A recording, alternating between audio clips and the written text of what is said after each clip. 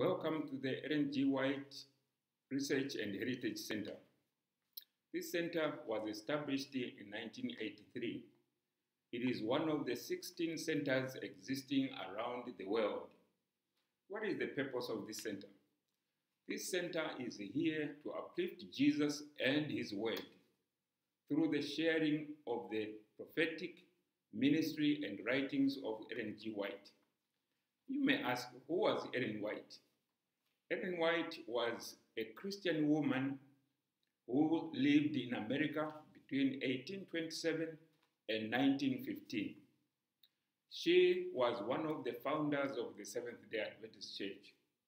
During the 70 years that she led this church, she received about 2,000 visions and dreams.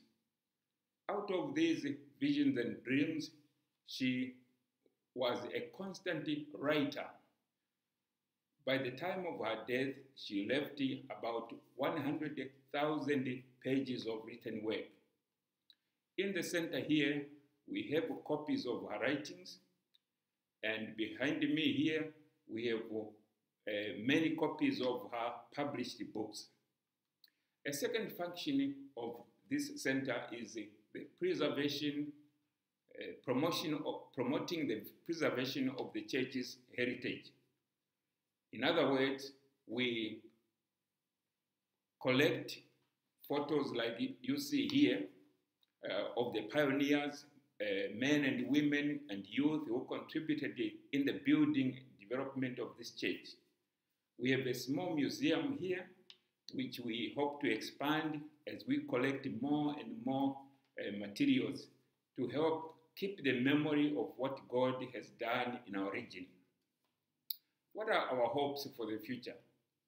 In the future, we hope to expand this place to become a center for research, not only for the Helderberg College of Higher Education campus, but for the entire community in Southern Africa.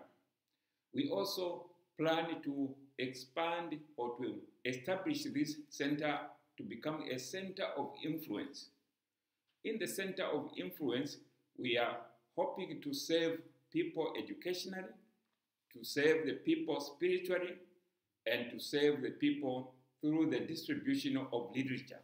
We have a small shop that is a channel for sharing the literature that we receive or we have.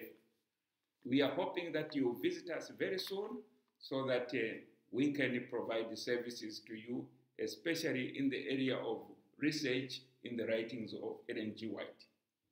By carrying forward this ministry, we hope to contribute towards the finishing of the preaching of the gospel so that we can see Jesus come to take us home.